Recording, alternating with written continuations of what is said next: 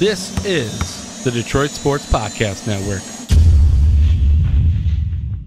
Today's episode of the Doc and Jock Wrestling Podcast is brought to you by The Athletic, premium coverage for passionate Detroit sports fans. Listeners of this podcast can save 20% off the first year of an annual subscription by visiting theathletic.com/DSP. Don't miss out on in-depth coverage, in-depth features, and great stories on a great Detroit sports website. Definitely check out and subscribe to The Athletic by visiting theathletic.com/DSP.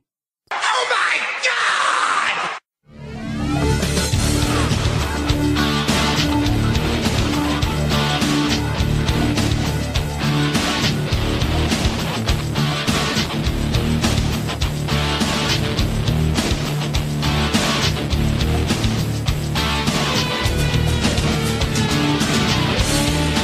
Episode 32 is among us, Doc and Jock's Wrestling Podcast. On today's show, we're going to go take a listen to a former wrestler, now rapper. We're going to listen to him, listen to his new track and how awesome it is. Some big movement possibly for a former WWE star, now Impact star, maybe becoming a New Japan star. We'll talk about that. Of course, we're going to review Smackdown and Raw. But before we get into all of that, I've got to bring to the main stage. He's the man. He's the guy. This guy eats, sleeps, consumes wrestling like their bootios.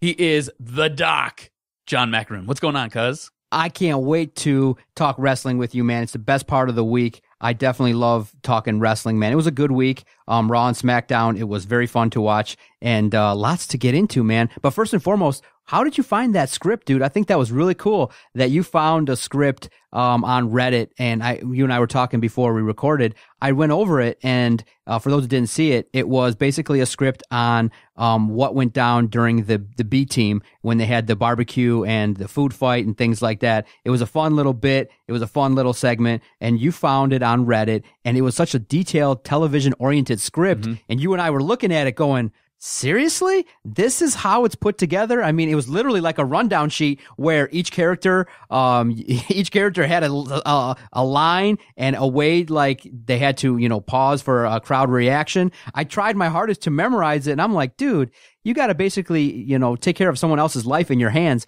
And then when you do a promo, go out there and try to act like an actor. So that's why I think NXT is really important for all these cats to try and nail it down. I couldn't for the life of me try and nail down that script, man. That was pretty interesting stuff. A lot of people liked it. Yeah, it was, I don't know, I was scrolling through Twitter and somebody else had it. Yeah. And I took a screenshot of the actual image because it was like a link to the actual page. So I took a screenshot and I just put the screenshot out there for everybody to be able to read it. A little bit easier than what I did to find it and read it myself. But yeah, totally interesting. There's so much production that goes into it. It's too much though, right? I think it's on the border. It was like word by word reaction. Yes. It's too much. Like, and you need to just let these guys go out there and just, you're not necessarily freewheel, but give them some bullet points. Be like, here, you need to hit this, this, and this, and don't forget to sell the pay-per-view. Oh, okay, cool, thanks, bro. And just let them go out there and talk. Look, I found that with us doing our podcast, right, there would be times where I would try to script so much of what I wanted to say, it would just come off as me reading. And it would just sound horrible. It didn't sound natural at all. It was just because I wanted to make certain points on certain things. Instead of just going with a bullet point process where I'm like, hey, talk about this, talk about this, talk about this. This is interesting. And working it into the flow of the conversation, I would basically sit there and I would recite lines to you. And you just look at me like, what the hell are you doing? And I was like, I don't know. I thought I made a good point. You're like, cool. Now don't read. Just talk. And it's like, oh, okay, cool. That's the problem. Like Roman Reigns. This is what I was telling you before when we were doing some show prep. Everybody says Roman Reigns is awesome when he's not playing Roman Reigns. Like, if you just sit there and you just talk to him, if you happen to come across him at, like, an autograph signing, or you happen to see him in, I don't know, at LAX before he boards a plane, he has a really good sense of humor. He's got a really good, quick wit to him. He's a really funny, gregarious guy. You make him be Roman Reigns, and you make him read these lines, he's like a cardboard cutout.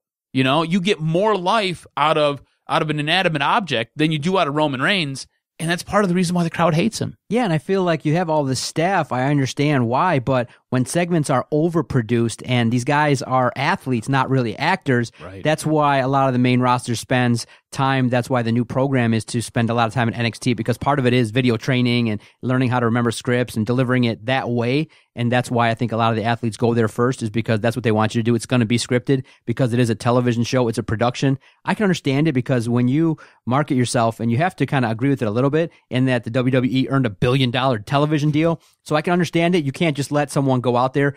I just think it's over scripted. Yes. Meaning let's see the flow of what we want, but you don't have to script every single word. That's all we're saying. We're not saying just go out there and freewheel it, but just say, look, you're going to have this barbecue. The intention is for some laughs, be creative, have some fun, and sell the pay-per-view. That's all you need. You don't need like Curtis Axel saying this, then you got Bo Dallas saying this, and then you got to wait for the... It's like, dude, let these guys go out there and have a little bit of fun. It's like too much. somebody throw beans on somebody, Yeah. Rhino ends up through a table, done. Done. And we're good. And we're good. Do you have more respect for WWE superstars now, that after seeing that and understanding what they have to go through? And Yeah. can you, like, there are times where you're watching Raw or SmackDown and you could just see them in their brain Thinking. just shut down and go to what was on that script? No, you know What do I why? have to say? You know why? Because I saw it on SmackDown. A lady was giving a promo, she missed it, and they had to go back and do it. You Yeah. could tell that, I was off a word, I was supposed to go back and say this. Yes. It's not natural and things like that. yeah. Others can make mistakes, like The Miz. We talked about it.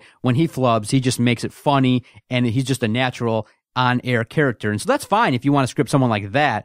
But all these wrestlers don't need an expensive segment script. They don't. I was like, I couldn't even remember it. Just give them bullet points. Let them go out there and do the thing. I mean, that was the best thing about Steve Austin, right? Yeah. Best thing about HBK.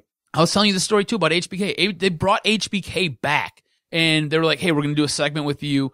You're going to be with this guy. Here's your script." He was like, "Oh, okay, cool." He looked at it and he looked at it and he told the booker or whoever his booking agent was. He was like, "Oh, okay, cool, I got this." The guy was like, "You already got that?" He was like, "Oh yeah, we're good. Don't worry about it." He looked at the talent. The talent was like, You memorized your lines that fast?" He was like, he crumbled it all up, threw it behind himself. He was like, "No, man." He's like, "You memorize your lines and I'll go off you." He's like, "That's way too much." Here's the biggest issue with WWE is that you can go off script if you're over. Yes. Yeah, and so that's the tough part, is if I'm a performer and I'm counting on these writers to get me to get over, I want to say me, I'm going to get over. So you can go off script, but that's a bigger gamble in that if you throw the dice, you go off script and you disobey Vince McMahon and you don't get over, your ass is on the bottom end of the totem pole. You're going to get worked. You're going to be a jobber. John Cena. I believe Dean Ambrose gets some creative liabilities to do whatever he wants to do. Triple H isn't scripted.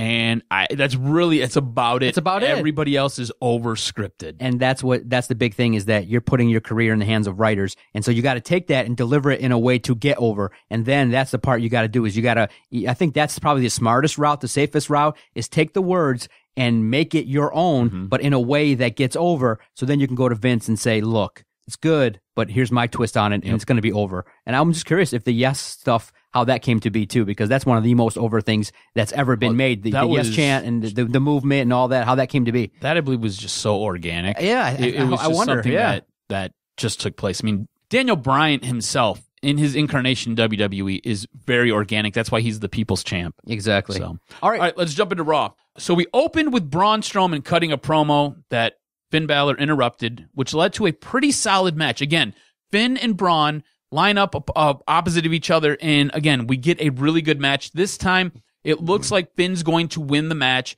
That is until Kevin Owens, who kept interrupting during the match from the commentary desk, gets involved. And Kevin Owens then tries to wreck house, doesn't really work out, gets a ladder chucked at him, which I thought was really impressive. Braun Strowman picks up one of the big ladders that are used for the TLC matches and will be used for Money in the Bank, and basically throws it 150 feet up the ramp from the very top of the ring.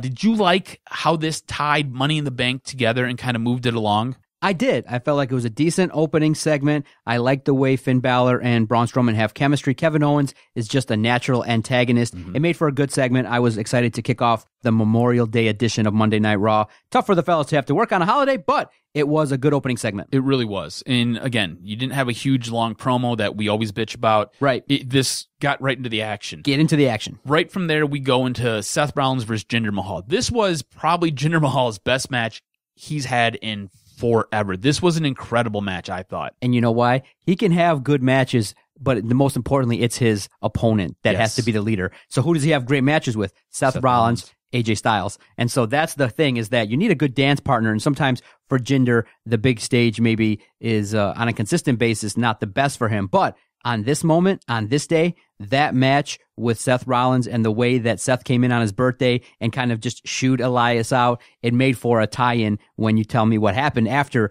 When Seth Rollins kind of went crazy, destroyed Jinder Mahal with the chair, he kind of got fed up with all the interference from the outside, and then Seth Rollins just brings a chair and destroys it, which is fine. You know, you have a DQ finish. It does a good job keeping fine. everything tied in to what happened last week as well. Exactly. So you're keeping that Roman Reigns, Jinder Mahal, Seth Rollins build, and now... Yes, then Seth Rollins jumps on the announce table, and what happens? Elias comes out and bang! Smacks him with the guitar from behind, and Seth Rollins throws himself down under the concrete below, gets carted out with a neck brace on. So now what you've done is you basically have taken this Seth Rollins, Jinder Mahal, Roman Reigns meld, and now you've incorporated Elias into it. So I'm expecting next week we'll probably get some tag team action here. Do you see this going this way, or do you think maybe it goes Seth Rollins, Elias, maybe Jinder then gets involved, Roman comes out, and then, hey, playa, we got a tag team. Yep. So at some point I think we're going to get a tag team between those four guys. Obviously, Nia Jax is the antagonist here in her match with Ronda Rousey, and her spotlight on Monday Night Raw showed you the way here, because Nia Jax comes out and she basically antagonizes a jobber, crushes a jobber at the whole time she's on microphone yelling to Ronda Rousey, who's sitting up at the commentary desk. And this helps move this story along, and I think it gives you some definitive action on who is playing what role here. Ronda's your baby face, Nia's your heel. This is where we're at. Ronda gave you a new face. It was confused. She's got her pointing face, and she's got her happy face, and now confused face. So I like the way it moved the story along. There are times where I don't think Ronda does very good in the ring, and it kind of frustrates me a little bit. Yeah, and it's weird kind of how they're using Nia Jax. Like, how are you then going to be, somebody that was a bullying victim, and then you're now a bully? It's like, so disjointed. It's uneven. It's just, I think it's a feud that maybe they entered into a little bit too soon. I think Ronda Rousey needs to be in the title picture, but not against Nia Jax. No, and not right now. It would have been better maybe to continue the feud with Alexa Bliss, let Bliss get the title back, and have a good series of matches similar to Nakamura and Styles. Have like 2 or 3 longer-term matches and have it where Alexa comes back with the belt. And I think the belt should come off of Alexa Bliss with Ronda Rousey. Yes. Coming off of Nia Jax, it feels like, well, if you're going to give it to Rousey, you're just going to, have this individual Nia Jax that you built up and have her lose the belt in 2 months. That doesn't make much sense. That doesn't make any sense. And then it's always better when somebody earns it, right? Yeah. Like, you as the audience, you get invested when the character earns it and has to fight for it. Ronda Rousey's had a match. She's had one match. It was a tag match against Triple H and Stephanie McMahon. What has she earned? How did she get catapulted to this? Like, I understand that outside of wrestling, she's the draw. I get it. But you need her to have her start at the bottom and wrestle some of the other girls and work her way up.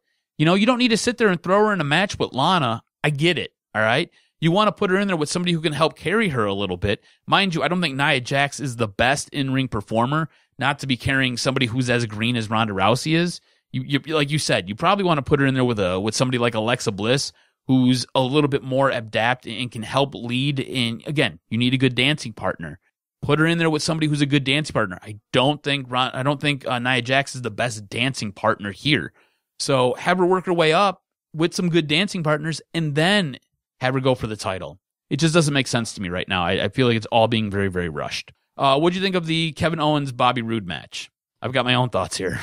I thought about it, and I looked at it, and I tried to watch it twice. Yeah. It just came to me in a way that I said, okay, this is not how you... All I kept thinking was, in my mind, this is not a way to use Bobby Roode. No. I just kept thinking, okay, this is Bobby Roode, a significant heel character from another organization. You could come in and have him do more things, yet you have him be fodder for Kevin Owens. I just felt like, you know what? This is not where Bobby Roode needs to be. You would have thought his transition to Raw would have been better, where you have him maybe defeating a Chad Gable. You then have him going up against Elias and having multiple good matches, and then maybe getting into a title picture. But being fodder for Kevin Owens on a Monday night program, a premiere show like Raw, I think the word was just Whoa. Yeah. I was blown away. I was like, wow, really? And I used to watch a lot of TNA. All right. I don't watch as much anymore. And that's just because of my television provider. I've switched to Sling. Cut the cord. Anyways, Bobby Roode was one of the main draws in TNA. He was a fun guy to watch. You were interested in his matches. This match I was totally disinterested in. Yeah. And I realized it probably 2 minutes into the match. I was like, wow, I'm really not interested in this match at all. Like, there's a million other things I could be doing right now. I don't care to watch this match. And I love Kevin Owens. I think Kevin Owens is great at what Kevin Owens does. And Bobby Roode was awesome in TNA. Bobby Roode was great in NXT. This rendition, this character of Bobby Roode, not good. And it's falling flat. And it's hard to watch. Yeah, thumbs down. However, I did enjoy Drew McIntyre versus Chad Gable. I think we all did. I think this was a great match. A great match. And you can see the development of Drew McIntyre from his first stint in WWE. Chad Gable, that's a guy you can put in and have a lot of good matches with a lot of different people. It was good. When Drew hits you, like, okay, we both agree that, and we both are of the understanding, we fully commit to this, that it's play fighting, right? Some of these guys really do hit each other, but sports entertainment. It's play fighting, all right? Yes. When he hits you, like, I feel it. Yeah. Like it's real. Like, he is one of those dudes who, when he hits you, it's not like a Shane McMahon punch, or it's not like who else has really bad punches? Who's one of the dudes who have like just atrocious, like they pull all their punches? It's not like that. When he hits you, he is laying into you. Like, I believe he is punching you. Do you know what I'm saying? Drew McIntyre right now is the complete package. The complete package. And I like the way they're using him right now. They're building him up. He's having a couple matches here, a couple matches there. They're not thrusting him into the main card right now.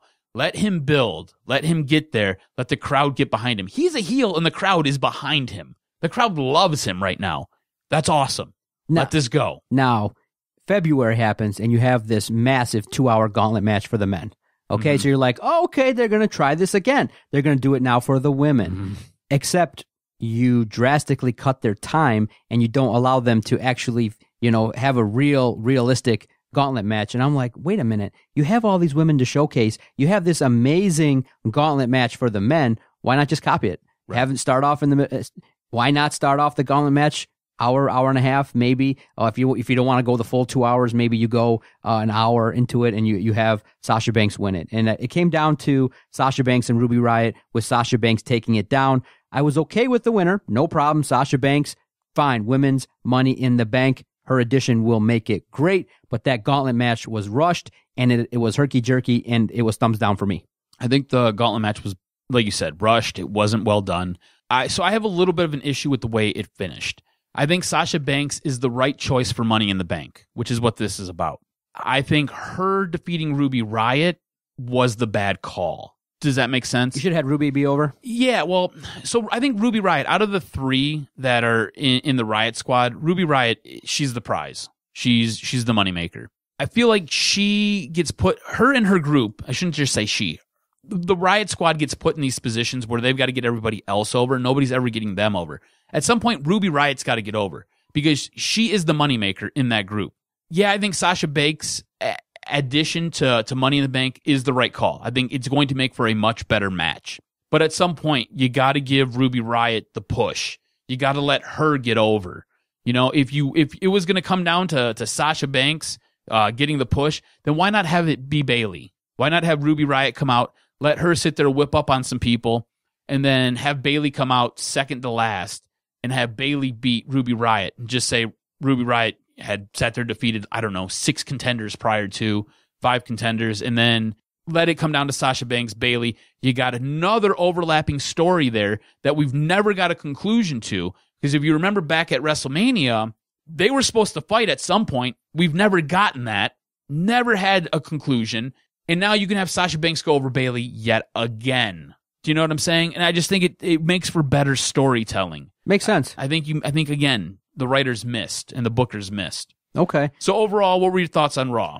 I felt like Raw was a little uneven. It caught my interest at some points, and other points it dipped. I felt like it was highlighted by Drew McIntyre and Seth Rollins. Those guys are definitely, their stock watch is way up. Their stock is way through the roof. Seth Rollins is coming into his own where you don't want to miss a match. I mean, he's on fire. He's eloquently moving around the ring. Drew McIntyre, I want him to be the next guy to face Brock Lesnar. Drew McIntyre, Brock Lesnar, amazing. But again, now you have a problem in that the low point of the show is Sami Zayn. It's like I have no interest in Bobby Lashley and Sami Zayn, and those are guys that you should be, anytime you see them, great. The barbecue stuff was fun for Memorial Day, but that's gimmicky. That's kind of like television stuff. I'm not down for that 100%. Again, we saw the script. It was way over-scripted, but a food fight on Memorial Day, fine. We all can get it, but highlights, Drew McIntyre, Seth Rollins, lowlights, Sami Zayn, Bobby Roode in the gauntlet match. Yeah. It's uneven. So I agree with you 100%. Again, uneven show.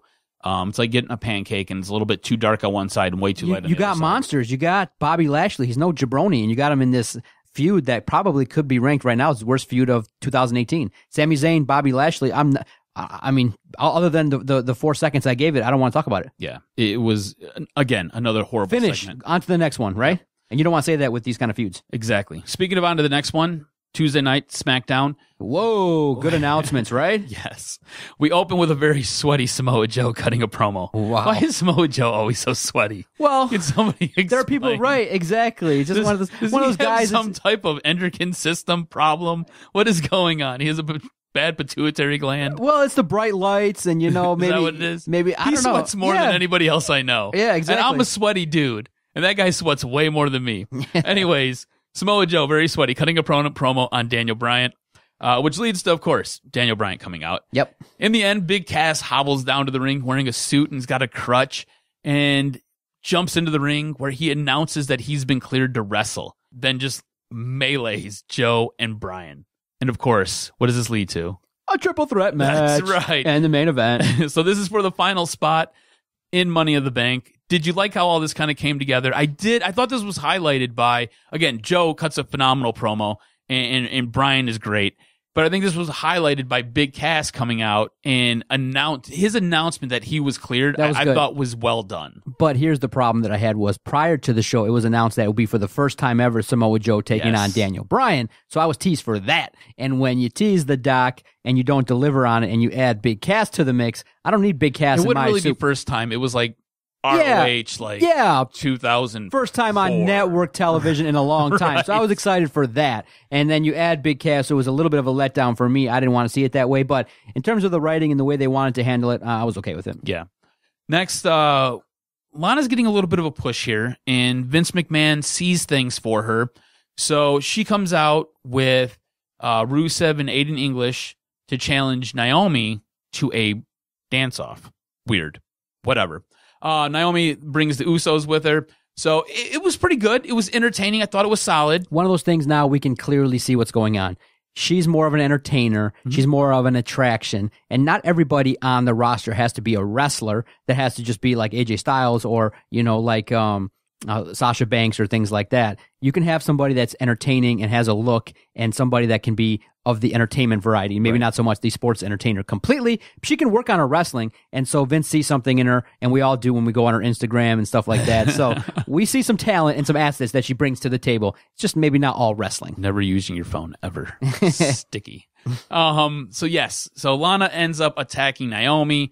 I thought it was sold well by Rusev and Aiden English, who were like, whoa, what are you doing? What's going on? And the Usos were just kind of shocked and amazed themselves.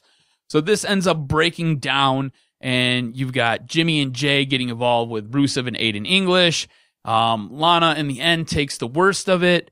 So next week, I'm expecting mixed match challenge here. You're going to have a guy. Makes sense, right? Yeah. This is kind of the direction we're going right now, I think. Exactly. Speaking of 6-man tag matches, we end up getting one between the New Day versus The Miz and The Bar. Did you like this? Did you think this kind of played the way it was supposed to play and kind of built what they wanted to build towards for Money in the Bank? Exactly. And so sometimes with the schedule, I can see now why they keep doing these 6-man matches. You take less bumps, you can get more guys in the action. So anytime you see the New Day, Miz, and The Bar, I definitely was down for it. It was a good result. I enjoyed the match. Obviously, like in anything else, you could give them more time, but in the end, I enjoyed the contest thoroughly.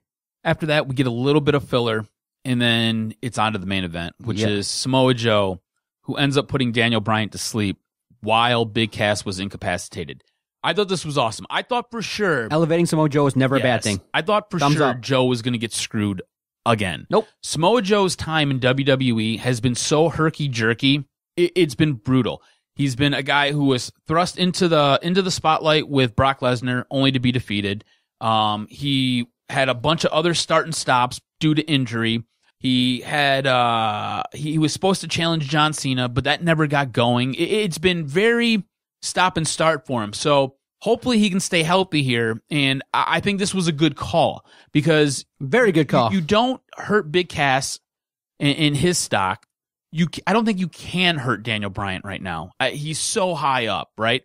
So if somebody has to do a job for somebody else, I think Bryan has to do the job for Joe, and I think this works out just fine. Exactly. Best way to use Samoa Joe is elevate him to the moon. Potentially, then you could set up AJ Styles Samoa Joe, or you could have Daniel Bryan have an extended feud with him, or you could have Samoa Joe in other title pictures. But when you have an elevated Samoa Joe, a guy that is the total package with promos, the look, he's a total package. It's got to keep him healthy because of his physical style. The problem with him, though, is he is a little bit snug. He's got to kind of loosen up a little bit in the ring because he's hurting people and he hurts himself. So, what's the best ability? Availability. And he's been hurt and he's missed a couple WrestleManias because of it. And so you're exactly right. His push has been limited and hampered by injuries and things like that. But if you can get some heat from Daniel Bryan and get some rub and take that and get yourself over, Samoa Joe's the man. So what did you think of Smackdown Live? I enjoyed it. I thought it was smooth. I felt like it did a lot to enhance the Money in the Bank. Obviously, wasn't the most impressed with the Perfect 10 versus Nakamura. It was okay. But yeah, you said the filler. That was part of the filler. Yeah, it was part of the filler. It's just, there were some lulls definitely in the action, but the rest of it, the stuff that we highlighted, I thought was really good. And anytime you could see Samoa Joe and Daniel Bryan in a ring together, it's good stuff. To open with Joe and Bryan, and then to close with them with a dash of Cass, I thought it was a solid show. Exactly. I thought it worked out really well. So does SmackDown then tie Raw now at 20 apiece for the verdict?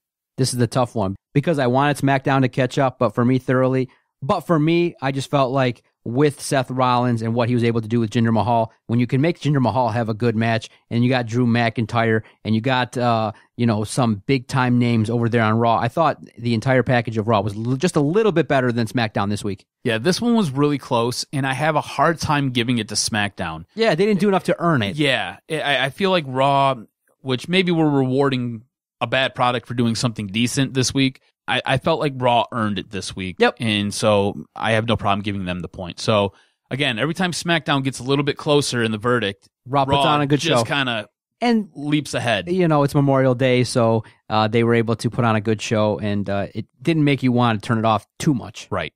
All right, so you want some news and notes? Hit me with the news and notes. What's up? All right, so some spoiler warnings here. Johnny Morrison, remember him as Johnny Nitro from WWE. He currently wrestles for Impact amongst other federations that he's a part of.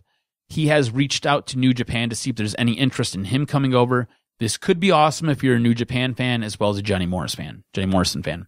Io Shirai, she's coming over from Stardom in Japan and will be signing with the WWE. She was supposed to come over last year with Kari Singh. She's awesome. Like, in the ring, she's incredible. She had an injury that prevented her from signing back then.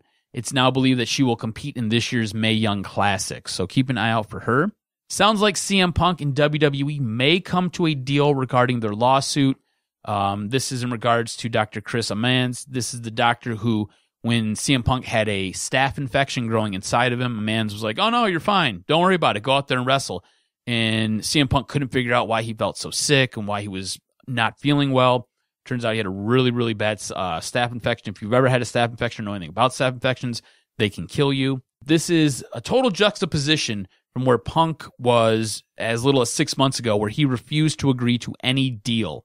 So we'll have to see kind of how this plays out and what's going to happen going forward.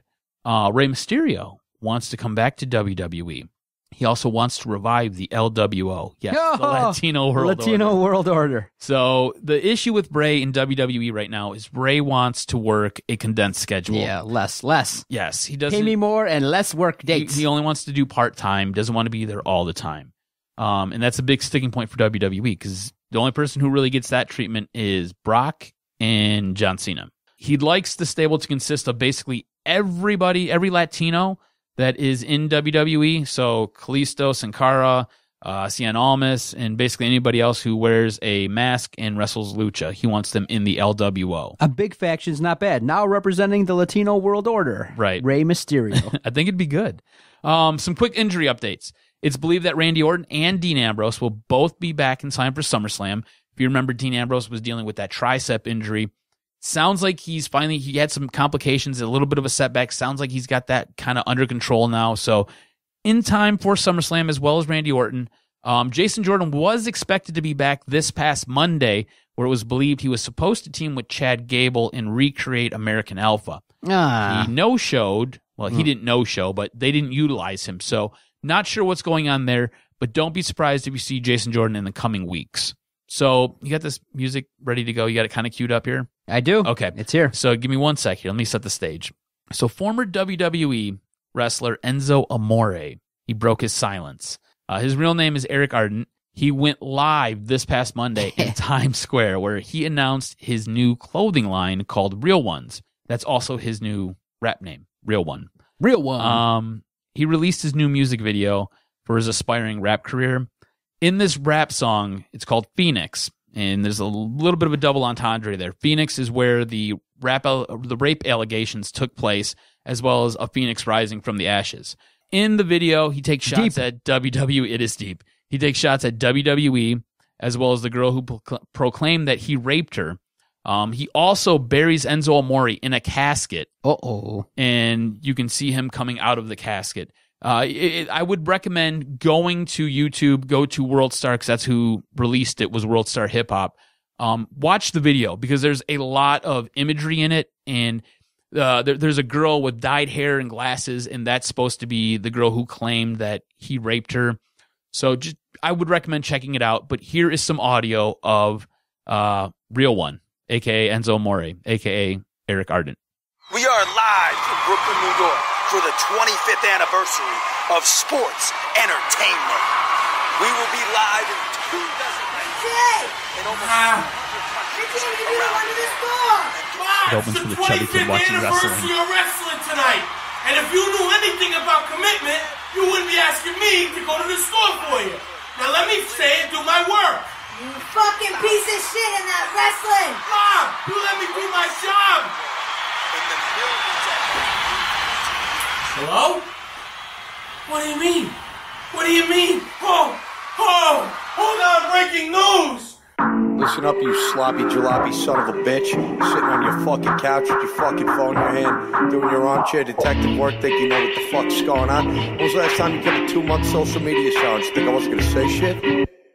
I'ma let y'all talk shit. If I had a fuck to give, I would give it. If you're feeling froggy, you gotta leave, all you gotta do is rip it. Written on a 0 fucks given exhibit. I got nothing to lose. Minute for minute, then a minute to win it. Sky's the limit. Sorry, officer, gotta admit it. Yeah, I'm over the limit. Left car down with a one-way ticket. Rolled up with it, sparked that bitch. Turned it down with it, lit my lips. Piss like sluts, bitch, I just shit. I feel the hate on the crazy 8s. Let's see y'all pivot. Ball my court, bounce back, we're number 24. Shit footprint right off my image. Wow, don't just look, cause you can less. Wow, double that sword. Once I love, once I hate. Either way I glisten, I ain't dumb. What's he gonna say, what's he gonna do? Got him on the toes like a midget.